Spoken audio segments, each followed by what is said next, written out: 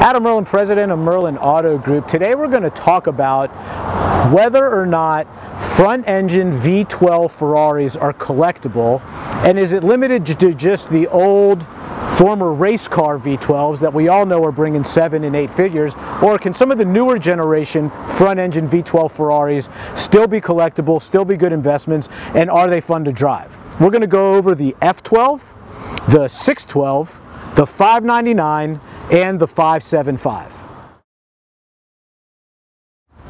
The first model we're going to look at is the F12. This is a later generation Ferrari front-engine 12-cylinder, normally aspirated car. This car has over 700 horsepower. It's truly one of the fastest automobiles you can get in, that you can get on the street and drive. It's comfortable enough that you can drive it every day. I've personally put a lot of miles on one of these cars. I've spent time on the racetrack. If you want to talk about fun and which of all of these cars we're going to show you today is the most fun to drive, there's no doubt it's the F12. But stickering somewhere between low 3s and mid 4s when they're new, whether or not they're going to be collectible one day, is this the next $1 million Ferrari? Given the number that they produced and the popularity of them, I'm not 100% sure that this is the best investment if you're looking to make money. If you want to get a great car for a really good value, right, when you can buy one 50% of MSRP and have a ton of fun driving it and really enjoy the ownership experience, an F12 is certainly a good choice. The next models we're going to talk about are the Ferrari 612, which is a 2+2 Grand Touring car, and the 599. The F12 actually replaced the 599, which started as a 2007 model year and was made all the way up until 2012. It's a 5.99 liter front-engine V12. At the time, it was the most powerful car that Ferrari made. Arguably one of the prettiest cars Ferrari has ever made as well. Made during the same time was the 612. The 612 is a 2+2 iteration, which means it does have a back seat. This is a 5.75 liter V12. Both of these cars absolutely sound incredible. They handle incredibly nicely. They both have the F1 super fast transmission in them. And these are cars that listed somewhere around 300 grand when they were new, that you can buy back of 150 grand. Now, when you think about that price point and how much you get for the car, we can certainly guarantee that your cost of ownership is going to be limited, because these types of cars are at the bottom of their depreciation cycle. That's for sure.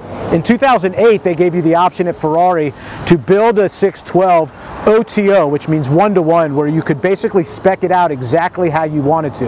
This allowed for there to be very specific cars, very unique models. So the propensity for these cars to actually go up in value is possible because they didn't make a ton of them. The 599 is projected to be, they only made 30 of these cars with a 6-speed manual transmission. Those have already skyrocketed and are over $500,000. So if you want a 12-cylinder that gives you functionality, that's a lot of fun to drive, that's at the bottom of its depreciation cycle and stands a chance to be collectible, these two cars are a terrific choice. So any of you that know me know that my favorite Ferrari is usually the most investable one, or the one that stands the chance to be worth the most money. That's why we save the best for last. This is a 2003 Ferrari 575. This is one of probably 250 produced globally with a true gated shifter transmission. They made about 2,000 total 575s from 2002 to 2005. It's a 5.75 liter front-engine 12-cylinder motor, arguably one of the finest touring driving Ferraris that there is, and this one being a gated shifter, one of, again, only 250 produced globally. That's not the United States, that's in the world. This car truly stands the chance to be extremely collectible and most likely a 7-figure car one day. So to give you a brief recap, the answer to the question is yes. There certainly are some later generation, 2000 model year newer front-engine 12-cylinder Ferraris that are without a doubt collectible.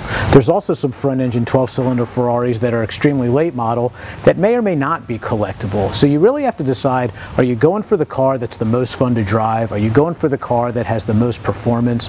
Are you going for the car that the fewest were made, thereby probably making it the most investable? Or do you want a combination of both? We kind of showed you all of them. The most fun to drive is without a doubt the F12.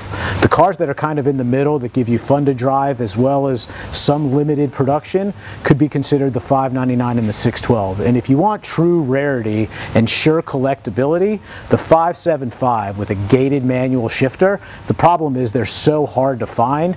That may be a pie in the sky dream to find one.